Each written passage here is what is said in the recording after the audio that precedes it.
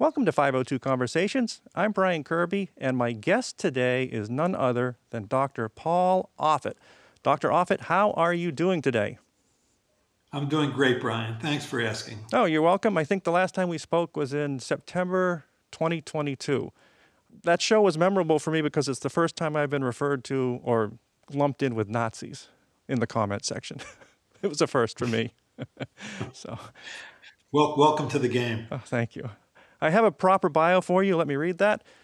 Dr. Offit is a pediatrician, a professor of both pediatrics and vaccinology, and he is the director of the Vaccine Education Center at the Children's Hospital of Philadelphia. He is an expert on vaccines, immunology, and virology, and co-inventor of the rotavirus vaccine, RotoTeq. Dr. Offit is a member of the FDA Vaccines and Related Biological Products Committee, otherwise known as the Vaccine Advisory Committee, and he was recently elected a member of the American Philosophical Society, which was founded in 1743 by Benjamin Franklin. The American Philosophical Society promotes useful knowledge through excellence in scholarly research, professional meetings, publications, library resources, and community outreach. I mention that because Dr. Offit checks all of those boxes, as he has published hundreds of papers in medical and scientific journals, speaks at both professional and public conferences, and is the author of 13 books, including Bad Advice, Why Celebrities, Politicians, and Activists Aren't Your Best Source of Health Information, Overkill, When Modern Medicine Goes Too Far, You Bet Your Life, From Blood Transfusions to Mass Vaccinations, The Long and Risky History of Medical Innovation, and his newest book is Tell Me When It's Over, An Insider's Guide to Deciphering COVID Myths and Navigating Our Post-Pandemic World, which is what we are going to talk about today. Okay, with that in mind, you were on the FDA Vaccine Advisory Committee. You were our pediatrician at a children's hospital. You write op-eds in national publications as well as in professional medical journals. You appear on national broadcast networks, podcasts, and lest it be forgotten, you're also a father and a grandfather.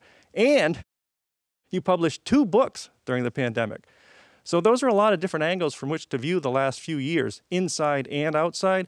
So what was it like to write this book and look back at the last few years of COVID? It was cathartic. I think what this book was for me was this contrast between two very different things. On the one hand, you had this virus, which raised its head after an animal to human spillover event in Hunan, China in late 2019. By January of 2020, we isolated the virus, we sequenced it, so now you can make a vaccine. It's an unusual virus, has unusual biological and clinical characteristics. And despite that, using a technology, messenger RNA, that we had never used to make a vaccine before, in 11 months, fastest vaccine ever made, we did 2 huge clinical studies that showed the vaccine worked and was remarkably effective. Then, similarly, in the next 7 months or so, we were able to mass produce, which was not easy for this vaccine. I mean, lipid nanoparticles are not easy to mass produce. We mass produced, mass distributed, mass administered this vaccine in a country that didn't have an infrastructure for mass vaccinating adults. I think that period represented the most amazing medical and scientific accomplishment in my lifetime. But then we hit a wall. 70% of the country got vaccinated, but 30% refused to be vaccinated. Didn't trust us. They basically 300,000 people lost their lives unnecessarily because they didn't trust us. And that's really a large part of why I wrote this book. What happened? How had we lost the public's trust to the extent that they were willing to reject the vaccine at the expense of their own lives or their families' lives? All right, you just foreshadowed basically my entire Q&A here, which is great, because let me hit a couple of those high points. So the book's divided into 3 sections, where we were, where we are, where we're headed. You covered some of that. There's something I really want to drill down that you mentioned there, origins, okay, because this has come up in different scenarios. So give me the insider's view. You touched on it, but specifically on SARS-CoV-2 origins. I mean, we went through this thing with lab leak claims made by the Department of Energy and the FBI. Can you compare those with the actual evidence of wet market origins and spread? Right, it would be nice that when Christopher Wray testified in front of Congress representing the FBI and said that he thought there was credible evidence that this was a lab leak, that he actually presented one scintilla of credible evidence. Same with the Department of Energy. They just sort of waved their hands and said, there's credible evidence. So what's the evidence that this was an animal to human spillover event? There has been progressive deforestation that has allowed bats to live closer and closer to other mammals than ever before, which is why we had an animal to human spillover event in 2002 with SARS-1, an animal to human spillover event in 2012 with MERS, and now this one. It occurred in the western section of the Hunan wholesale seafood market. All the original cases emanated from that one area. Number one. Number two is there was a picture done that was put on a website that was then quickly taken off of how all these mammals, so dozens of mammals that were sold illegally, were all sort of gathered together in these unsanitary conditions in that section of the Hunan seafood market, including animals that can transmit this virus, like red foxes or raccoon dogs. And the Chinese went in there, Chinese scientists went in there and did the kind of genetic studies, looking at things like the cages or the materials that were used to slaughter the animals or materials that were used to brush the hair of the animals, and found evidence of that virus in that area. So what you see in that area, exactly where you would expect an animal to human spillover event to occur, it occurred. There's actually a podcast done by 3 evolutionary biologists, Michael Warby, Chris Anderson, and Eddie Holmes, called Decoding the Gurus, where for 3 hours, they go through all the data that shows that this was an animal to human spillover event. And so, nonetheless, people don't believe it. 2/3 of the American public think that this was a lab leak. And the arguments that have been made for why it was a lab leak is they say, well, if you look at this virus, you can't find any evidence in nature of this spike protein. It's unique. Not true. It has been found in Laos and other countries. Number 2, they say there's something called a furin cleavage site. There's a whole book written about this by Alicia Chan and Matt Ridley called Viral, where they say, look, this furin cleavage site is not in nature, but it is found in nature. So the only thing what you have on one side is an animal to human spillover event, which happens all the time, right? I mean, we're always at risk of animal to human spillover events. AIDS was an animal to human spillover event that occurred from when SIV mutated, simian immunodeficiency virus mutated to HIV back in Cameroon in the 1930s. And on the other side, on the lab leak side, all you have is innuendo and conspiracy. It's hard to watch. This is not a scientific controversy. It's a cultural controversy, but not a scientific controversy. It was interesting to me because the DOE said the evidence is of low confidence, yet the headlines came out, most likely a lab leak. I don't know how those two work out together. And you also mentioned this picture that appeared on the internet briefly and that the spread started in the market. Can you explain that epidemiologically? You can actually pinpoint how the spread starts and expands from that location and it didn't from the lab? Right. So the lab is 9 miles away from where this animal to human spillover event occurred. And it's on the other side of the river. So number 1. Number 2 is if this was created in a laboratory. So what did they do? They created it in the laboratory and then they went 9 miles and then distributed it in a place where you would expect an animal to human spillover event to occur. What are the odds? 10 million to 1? There's a lot of places in Wuhan where this virus could have first originated if the person who created it in the lab wanted to do it that way. The other thing is that it really was a promiscuous virus. It wasn't in any sense hyper-targeted to the human binding receptor at all. In fact, there's dozens, probably 3 dozen different mammals that are susceptible to this virus. So one of the pundits that commented on this I thought was perfect was, if this was created in the lab, it was created by an underachieving graduate student.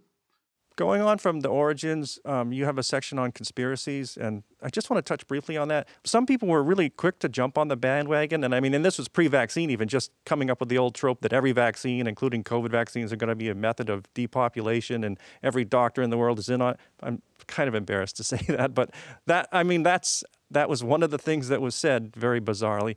All right, so as a vaccinologist, immunologist, can you give me the real history of, brief history of vaccines and how they actually prevent illness?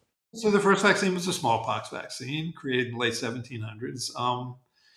And it was an animal virus, a cowpox virus. It was similar enough antigenically so that immunization with this cowpox virus would prevent you from having human smallpox.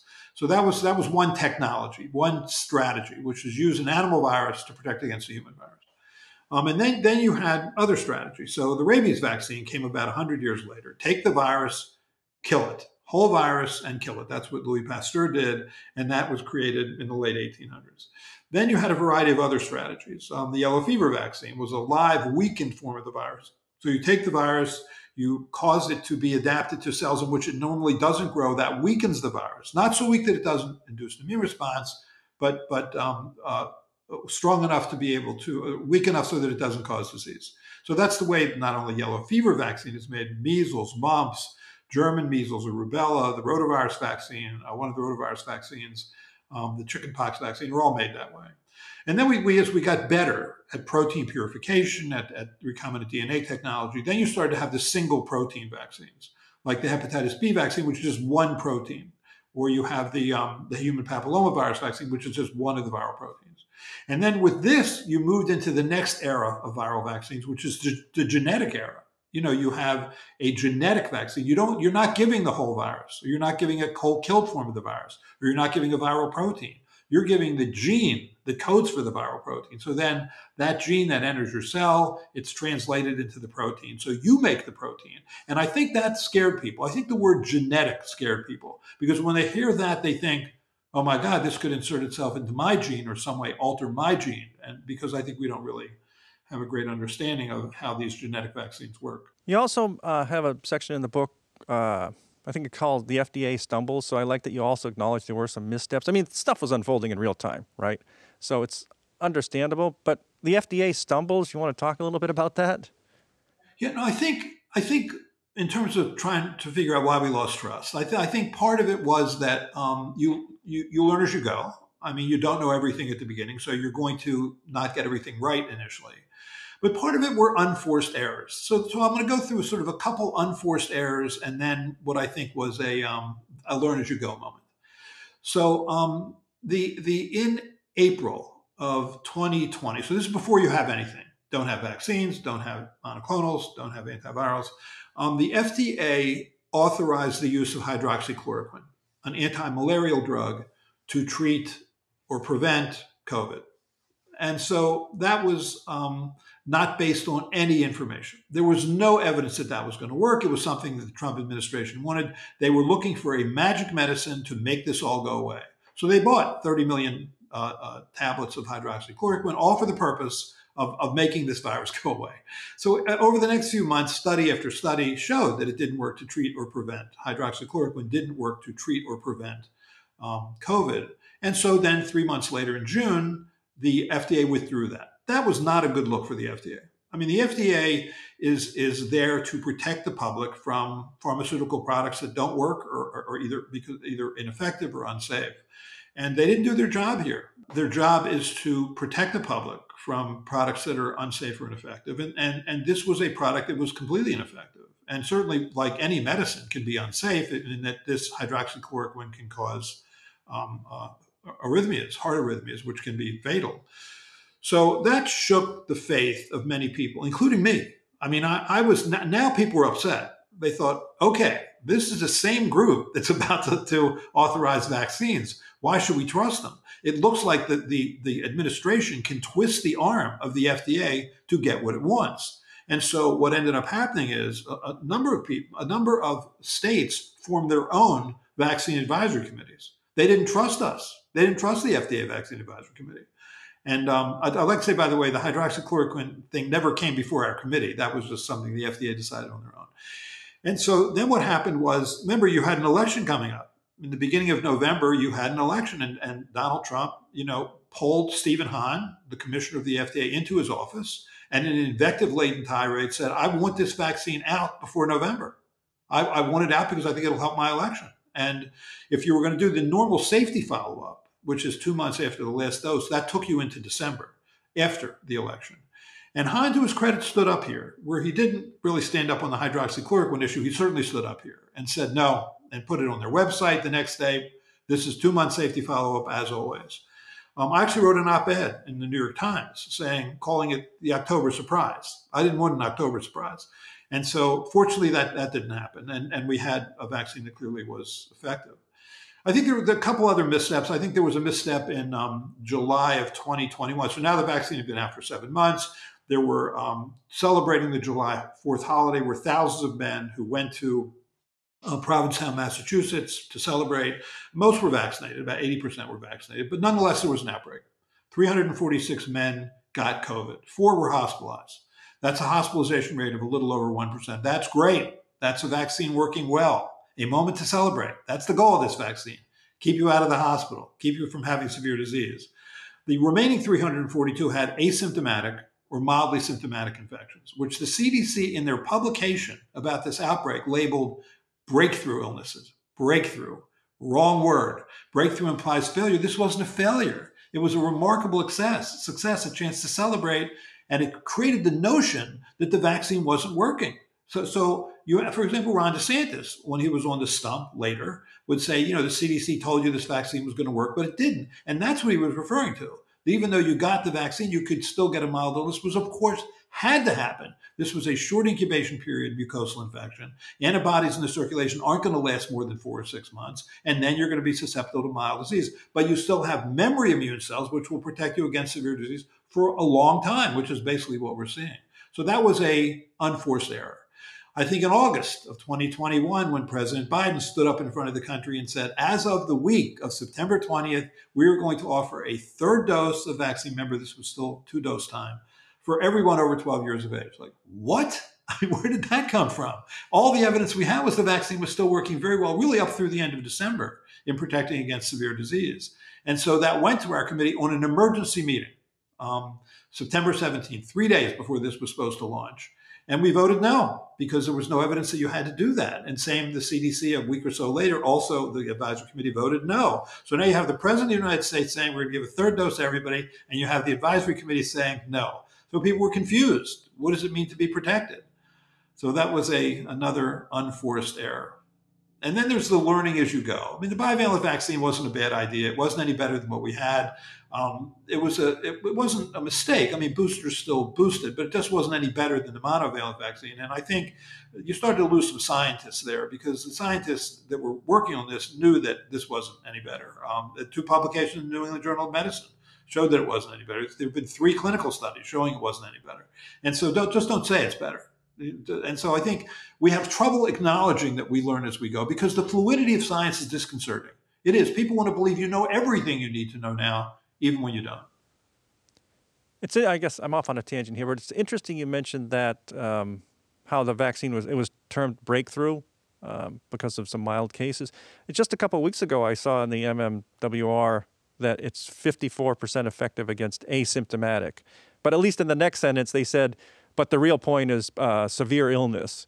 But nonetheless, we're studying asymptomatic. Yet the headline that comes out in the papers is 54% against asymptomatic. And what does that really tell me, though? I need the other part of it. I don't know if you want to comment on that, but... The goal of this vaccine is to prevent severe illness. The CDC knows that. And so for example, look at the way that they're promoting flu vaccine this year. Wild to mild. We get the vaccine, so basically you can tame the virus. So it doesn't cause a wild disease, meaning a severe disease, but rather only causes a mild disease. And I just think we created this unrealistic expectation of what these vaccines can do. And I think in that sense, we lost the public trust, especially because we were mandating vaccines. You were saying you had to get a vaccine, or you couldn't go to work, or you couldn't go to a sporting event, or you couldn't go to a restaurant or religious ceremony, whatever. And people are, wait, they're forcing me to get this vaccine, and now it doesn't work because I still got, a mild illness or a moderate illness. And I think we just didn't explain right from the beginning what to expect. Because when we, the FDA Vaccine Advisory Committee, reviewed data in December of 2020, that vaccine was 95% effective against mild, moderate, and severe disease, both vaccines, Moderna and Pfizer.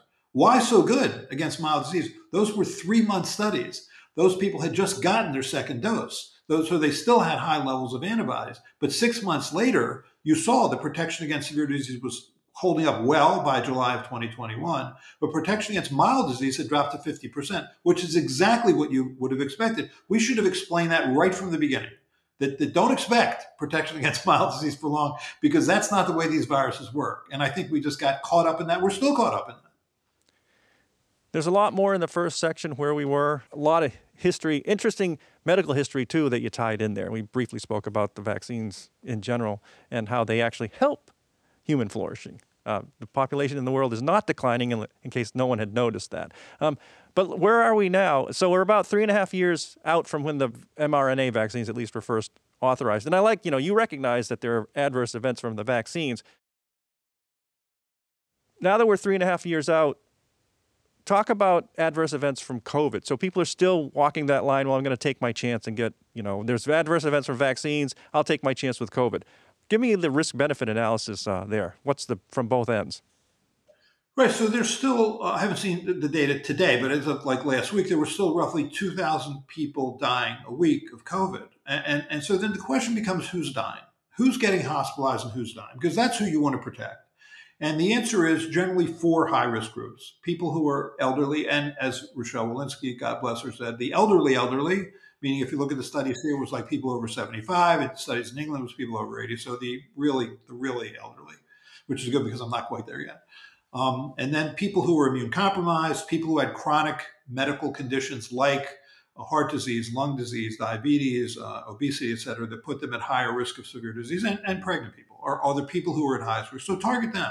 And I think what we've done now is we've likened this campaign to flu. So every year we've moved more from booster dosing to yearly campaign, which is what we do with flu. But SARS-CoV-2 is not influenza virus. And I think that if the goal is to keep people out of the hospital, those who are at highest risk out of the hospital, those who are most likely to be hospitalized, then we should do what every other country in this world does, which is vaccinate high-risk groups. We in Canada are the only 2 countries in this world that say vaccinate everybody over 6 months of age. So that too is, I think, worthy of discussion. In your section on misinformation, I don't know. I want to ask this question. You can bypass if you want. But from sitting where you were on the inside, when you saw someone that should know better coming out and saying just crazy things like, there's no excess deaths, it's all the vaccine caused deaths, these are people that should know better, like evolutionary biologists. And how did you process that? Can I ask that question without mentioning names? Sure. No, I think we're living in this kind of post-truth world where people just, declare their own truths, including scientific truths, including scientists. So, for example, you'll have Marty Macri, a well-established researcher at Hopkins in the School of Public Health, testifying in front of Congress that the lab leak is a no-brainer. Obviously, it was a lab leak because there's a lab there, and there's an outbreak in the same city, so it must be that. Or you have people like Robert Malone, who's an MD who did important scientific work in the late 1980s, looking at how you could inject an animal with messenger RNA and get them to make a protein. That was really groundbreaking work that he did. He didn't really create this vaccine. There were other steps that had to happen for there to be a vaccine, but he certainly was an important scientist going up in front of Congress saying that DNA fragments in an mRNA vaccine can insert themselves into your DNA and cause cancer and cause autoimmune disease. And the fingerprints of the CIA are all over this. It's hard to watch. It really is hard to watch. And Peter McCullough is a cardiologist who gets out there and says the spike protein is toxic. So it's like, I've seen the enemy and they are us. And what do you do? Because if you're just if you're a member of the general population, you don't necessarily have a scientific or medical background. What you're being asked to do is to pick someone to trust, and it's unclear who you should trust. Pandemic of the unvaccinated, that's where this misinformation has led us, correct? Because people pick who they trust, and if they trust someone that's telling them that the vaccine is worse than the disease, that's a problem. But what was really interesting, you have a section on that in the book. What was bizarre to me is the people with organ transplants, they're on the list, but they refuse to get vaccinated. So they're trusting a medical establishment to save their lives with an organ transplant, yet somehow that same establishment is going to kill them or worse with a vaccine. You wrote about this. You didn't quite take it from that angle, but what did you find out about those cases? Okay, here's the part of this pandemic that upset me the worst. in 2020, and then in early 2021, by now you had a vaccine in 2021.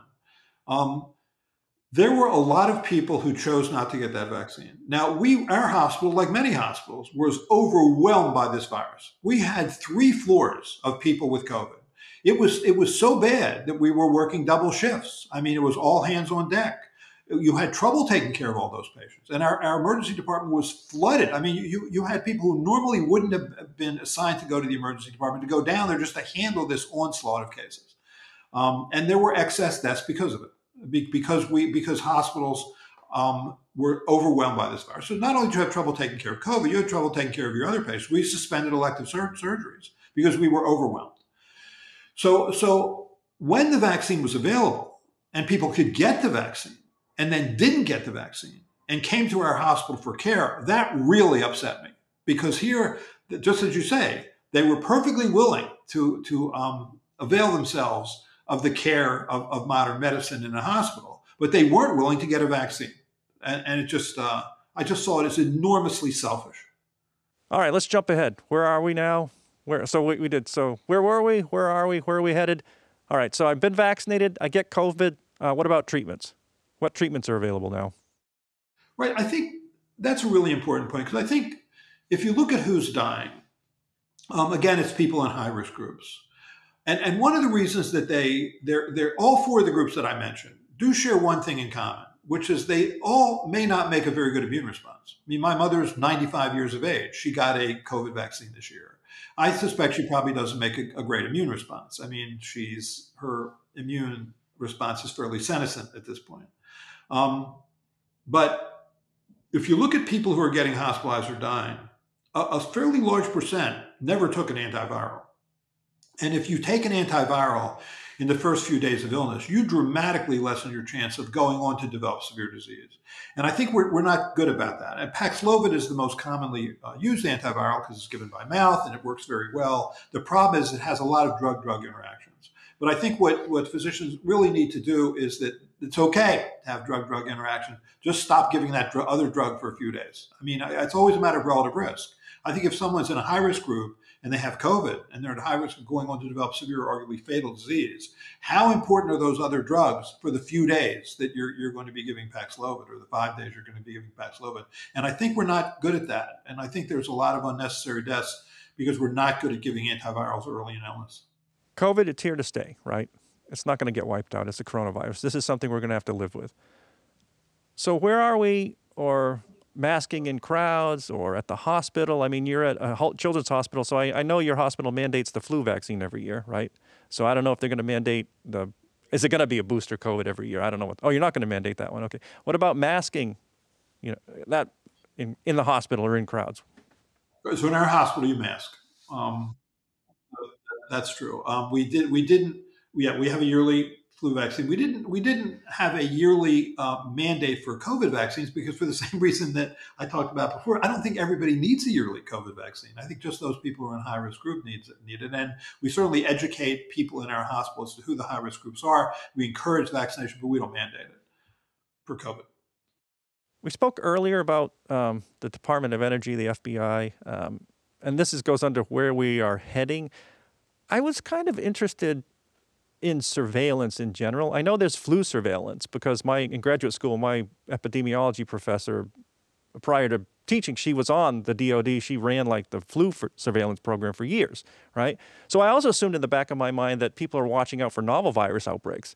You don't write about it in the book, but I'm wondering if you have any insight into if there is a surveillance program for that, and how early people noticed this kind of weird thing happening in China. There must have been signs like chatter, mobilization of hospitals or something. Yes, I think that's a really important point. There'll be another pandemic. I mean, there was a pandemic in 2002, a pandemic in 2012. Now there's this pandemic, 2019, all coronaviruses. Let's assume there'll be another pandemic.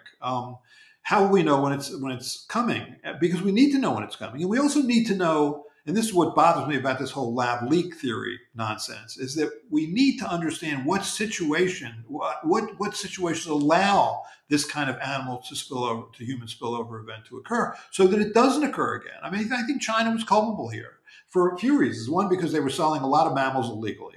They were doing it in unsanitary conditions, and they also sell bats. I mean, fried bats, like bat soup. I mean, they have bats as part of what they sell there, and so there are risks there. And what they didn't do is they didn't allow an international team of scientists to come in there immediately when something was happening. We had to depend on a whistleblower to say there is a virus circulating inside China that's causing an unusual pneumonia that's killing people. We had to depend on that whistleblower who ultimately died, actually, of the virus. It shouldn't come to that. I think these countries have to open their doors to international teams of scientists to, anytime this thing starts to arise, you quickly go there and allow people to kind of gather the information that they need to, in this case, isolate the virus early. And that didn't happen. China was culpable here. And I think in many ways, China's xenophobia, their unwillingness to admit that this had all started there, gives birth to those kind of conspiracies. It makes it easier to think there's a conspiracy. All right, let's bring it home now. I'm sorry to ask this, but I have to, because it's out there. It's just, again, one of these bizarre things. Measles, measles, measles. Here, there, and everywhere, right? So outbreaks in 11 states here in the United States. High numbers of vaccine exemptions, right? We're seeing headlines in medical journals like, despite safe and effective vaccines, measles cases and deaths increase worldwide from 2021 to 2022. And then just recently, there's this bizarre letter from the Florida Surgeon General that, you've been exposed, whatever, do what you want. I'm sorry, I paraphrase there. You can say what he actually said. But it's basically, if you've been exposed, go about your business as usual. It's up to you. All right, I may misrepresent that, so you can correct me. But anyway, what's your prediction for where this ends? I think the measles outbreaks are in many ways, a direct consequence of what just happened with COVID. Because I think what you're seeing is a real backlash on mandates. I think we leaned into a libertarian left hook. So now up to 35% of parents saying they don't think there should be school mandates, period. Two is that the CDC put out a publication last November looking at immunization rates in kindergartners. And to a greater extent than ever before, parents are choosing either a non-medical exemption, either a philosophical or religious exemption, to not vaccinate their children. So you have those two things. You have now more and more children who are at risk, and you're starting to see these measles cases. And measles should worry you. One case of measles should worry you. It is the most contagious of the vaccine-preventable diseases. It has a contagiousness index, meaning the so-called R0. How many people would you infect during a day if you were contagious and everybody you came in contact with was susceptible?